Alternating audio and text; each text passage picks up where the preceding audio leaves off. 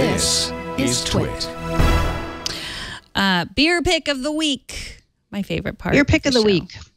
Collective Arts Ransack the Universe is the beer pick of the week. You know, we've been talking about constellations and all this. We might as well have a universe beer pick. So collective, but one you would like if you were drinking IPAs, actually. Hamilton, Ontario, Collective Arts Brewing is a really awesome brewery, and they're starting to distribute more in the U.S.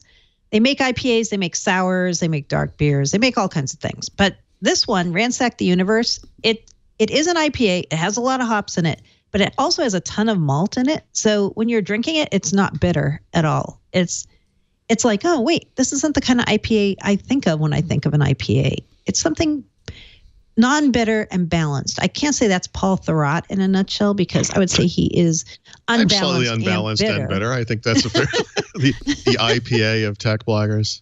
Yes, that's you. That could be your new tagline, the un-IPA. But yeah, I am in PA after all. You are. So yeah, if you think you might like to try an IPA, but you're scared off by the bitterness and the overly hoppiness that is true of many of them, which I happen to love because I'm a bitter hoppy person. Instead, you should try this, Ransack the Universe.